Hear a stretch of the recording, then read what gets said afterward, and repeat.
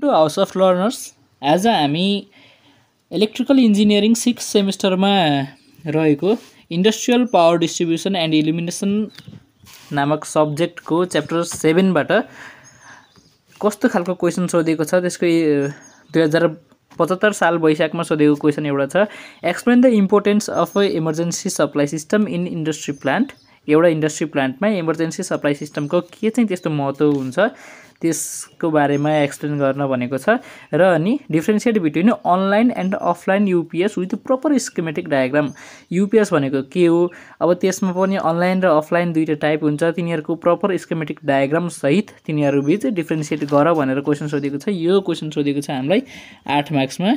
यो चाहिँ नि 2+6 पाराले सोधेको छ। भन्नाको मतलब 2 for importance of emergency supply system अनि 6 for the online and offline UPS को स्कीमेटिक डायग्राम सहितको डिफरेन्सिएसनको लागि है। In an industry or other places, कुनै पनि एउटा इन्डस्ट्री अथवा अरू प्लेसमा where interruption of electrical supply can not be tolerated. कुनै पनि एउटा इन्डस्ट्री त्यस्तो जहाँ इलेक्ट्रिकल सप्लाई बन्द हुनुलाई टोलरेट गर्न सकिन्न भन्नाको मतलब त्यहाँनेरि कन्टिन्युअस सप्लाई अफ इलेक्ट्रिसिटी चाहिन्छ। त्यस्तो ठाउँमा चाहिँ नि provision of emergency supply system should be made with help of generator or the battery system. त्यस्तो ठाउँमा जहाँ इलेक्ट्रिसिटीको सप्लाई कहिले पनि नटुटोस् भन्ने हामी चाहन्छौँ त्यस्तो इन्डस्ट्रीहरूमा अथवा हस्पिटल ब्याङ्क यस्तो कुनै पनि सिस्टममा भने त्यस्तो ठाउँमा हामीले इमर्जेन्सी सप्लाई सिस्टम अप्लाई गरेका हुन्छौँ विथ द हेल्प अफ के त generator and battery system. In an industry UPS भन्नाको मतलब अनइन्टरप्टेबल पावर सप्लाई। नामबाटै काफी छ, यस्तो पावर सप्लाई जुन चाहिँ अनइन्टरप्टेबल छ, मतलब यसलाई कसैले पनि बाधा अवरोध पुर्याउन त्यो चाहिन्छ हामीलाई। It is the foundation of emergency supply system. The function of UPS is to ensure absolute continuity of the power to the computerised control system, thereby protecting the critical equipment from the electrical supply failure। कुनै पनि एउटा इन्डस्ट्रीमा त्यहाँनेरि electrical supply failure हुँदाखेरि मतलब कुनै जुन मेन्सबाट हामीलाई पावर आइरहेको हुन्छ त्यो बन्द हुँदाखेरि त्यसमा भएका कम्प्युटराइज्ड कन्ट्रोल सिस्टमहरू फेलियर नहोस् र तिनीहरूलाई कन्टिन्यू पावर सप्लाई गइरहोस् त्यो इन्स्योर गर्ने काम चाहिँ के को हो त हाम्रो युपिएस को हो, यानी कि अनइन्टरप्टेबल पावर सप्लाईको हो। यसको बारेमा हामीले च्याप्टर क्लास 8-9 पनि पढिरहेका थियौँ हैन, जुन चाहिँ नि हामीले होम डेस्कटपहरूमा चाहिँ नि सडनली बत्ती जाँदाखेरि युज गर्ने युपिएस भनेर पढेका थियौँ। त्यस्तै नै हो यसको फङ्सन। यो अलिकति स्केलमा आउँछ भन्नाको मतलब अलिकति लार्ज स्केलको हुन्छ फर इन्डस्ट्री अथवा अरू प्लेसहरूको लागि, जसमा हामी पावर जेनेरेट गर्नका लागि ब्याट्री सिस्टम अथवा जेनेरेटरको प्रयोग गर्छौँ।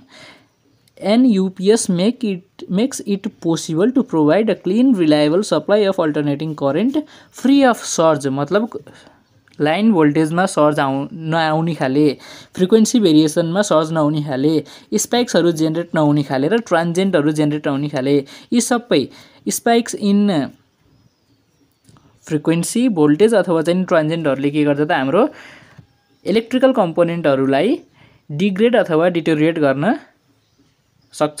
त्यसैले जुन हाम्रो सप्लाई आएको हुन्छ युपिएसबाट त्यो चाहिँ नि यो सबै स्पाइक्सहरूबाट फ्री अफ स्पाइक्स हुन्छ। त्यसैले यसले के गर्छ त कहिले पनि इलेक्ट्रिकल कम्पोनेन्टहरूको ड्यामेज गराउने काम गर्दैन।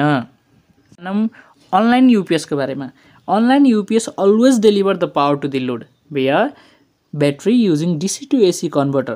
Therefore, in this type of UPS, no switching mechanism is required and hence transfer time has no role during the power failure. To maintain the charge of the battery, a battery charging unit is incorporated in the system. So, when the main supply fails, UPS continues to deliver to the load using the battery. However, charging of the battery stops. The block diagram यस प्रकारको छ। Online UPS यो जुन मैले यसको description पढेँ, यसले के भन्न खोजिरहेको छ भने यसमा स्विचिङ मेकानिजम चाहिँदैन। यो अनलाइन युपिएसमा स्विचिङ मेकानिजम चाहिँदैन। यसले लोडमा पावर डेलिभर गर्छ using DC to AC converter. यसलाई DC टु AC कन्भर्टरलाई इन्भर्टर पनि भन्ने गरिन्छ। इन्भर्टरको युज गरेर यसले के गर्छ त DC जुन हाम्रो पावर हुन्छ त्यसलाई AC मा कन्भर्ट गरेर हाम्रो लोड जसले AC लिइरहेको हुन्छ पावर कन्ज्युम गरिरहेको हुन्छ त्यसलाई दिने काम गर्छ। इन्स ट्रान्सफर टाइमको कुनै पनि रोल हुँदैन पावर फेलर हुँदाखेरि र अनि यो ब्याट्रीको चार्ज मेन्टेन गर्नका लागि ब्याट्री चार्जिङ युनिट पनि राखिएको हुन्छ जसमा चाहिँ नि पावर फेलर नहुँदाखेरि यानी कि मेन्सबाट सप्लाईहरू आइराख्दाखेरि त्यो ब्याट्री चार्ज भइरहेको हुन्छ, त्यो ब्याट्री ब्याङ्कहरू चार्ज भइरहेको हुन्छ। अब जब पावर सप्लाई फेल हुन्छ तब युपिएसले आफै स्विचिङ गरेर स्विच अन गर्न पर्दैन यो अनलाइन युपिएसलाई। यसले आफै स्वस्फूर्त रूपमा के गर्छ त लोडलाई ब्याट्रीबाट पावर लिएर लोड एसी लोडलाई जुन हाम्रो ब्याट्रीमा चाहिँ नि डिसी पावर रहेको हुन्छ त्यसलाई लिएर इन्भर्टरले एसीमा कन्भर्ट गरेर लोडमा पठाउँछ। अब हेरौँ है त यो ब्लक डायग्राम यस प्रकारको छ, यसलाई बुझौँ। जुन हाम्रो नर्मल सिस्टम छ जब पावर फेलर भएको हुँदैन त्यति बेला के हुन्छ त भन्दाखेरि एसी सप्लाई बाइपास स्विच हुँदै सिधै लोडमा जान्छ। एसी सप्लाई छ, एसी लोड छ, स्विच हुँदै यसरी इलेक्ट्रिकल पाथ कम्प्लिट भयो। अब यो सर्किट बन्द भयो मतलब एसी सप्लाई फेल भयो। अब चार्जिङको लागि के हुन्छ भन्ने फेरि एउटा इम्पोर्टेन्ट कुरा के छ भने चार्जिङ जुन हामीले यहाँ भनेका थियौँ ब्याट्री चार्जिङ युनिट इज इन्कर्पोरेटेड मतलब ब्याट्री चार्ज गर्नका लागि एउटा युनिट राखेको हुन्छ।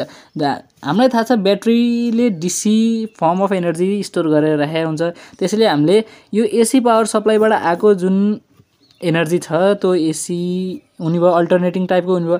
अब हामीले ब्याट्रीमा स्टोर गर्ने भनेको डिसी हो, त्यसैले रेक्टिफायरको युज गरेर त्यो एसी पावरलाई डिसी पावर बनाएर ब्याट्री ब्याङ्कमा चार्ज स्टोर गरेर राख्छ जब पावर सप्लाई अन हुन्छ। अब अफ भएपछि के हुन्छ त अब यसमा रहेको डिसी पावर इन्भर्टरको थ्रु हुँदै डिसी पावर एसीमा कन्भर्ट हुन्छ र एसीबाट कन्भर्ट भइसकेपछि यसरी हाम्रो इलेक्ट्रिकल पाथ कम्प्लिट हुँदै लोड एसी लोडले पावर कन्ज्युम गर्छ र अनि सिस्टम चलिराख्दछ।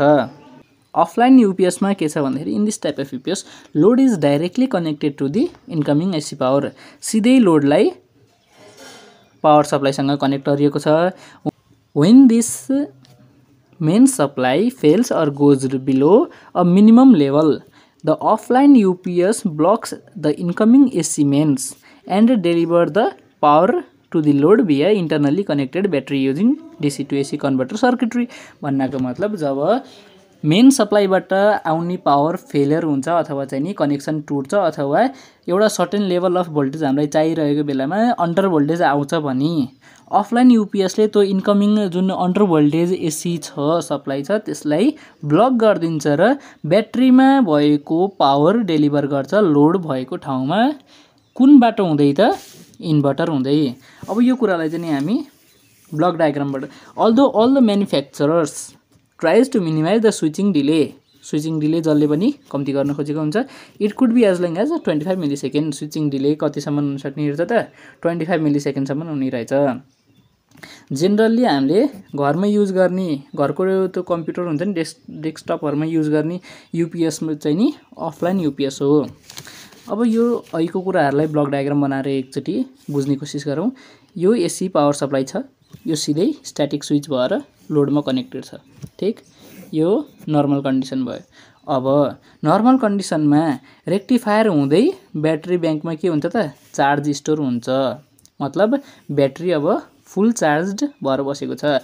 अब यो एसी सप्लाई अन्डर भोल्टेज आएको छ अथवा चाहिँ नि फेलर भएर कनेक्सन लस्ट भएको छ भने यो ब्याट्री ब्याङ्कबाट यसरी इन्भर्टरतिर के हुन्छ त पावर डेलिभर हुन्छ। अब यो डिसी पावर यसले स्टोर गरेर राखेको हुन्छ, त्यसलाई एसी बनाउनु छ किनकि हाम्रो लोड त एसी टाइपको छ भनेपछि एसी लोडको लागि हामीलाई एसी पावर चाहिन्छ। एसी पावर अब हामीले डिसीबाट कसरी जेनेरेट गर्न सक्छौँ त इन्भर्टरको थ्रुबाट डिसीलाई एसी बनाउन सकिन्छ। त्यसपछि हामीले स्विच हुँदै लोडमा पुर्याएर यसरी अफलाइन युपिएसबाट पावर सप्लाई दिन सकिन्छ मेन सप्लाईको कनेक्सन लस्ट भएको बेलामा। यसरी नै अब हामी अरू पनि भिडियोहरू IOE बेस्ड भिडियोहरू त्यसको क्वेसनको सल्भिङहरू लिएर आउनेछौँ। Thank you.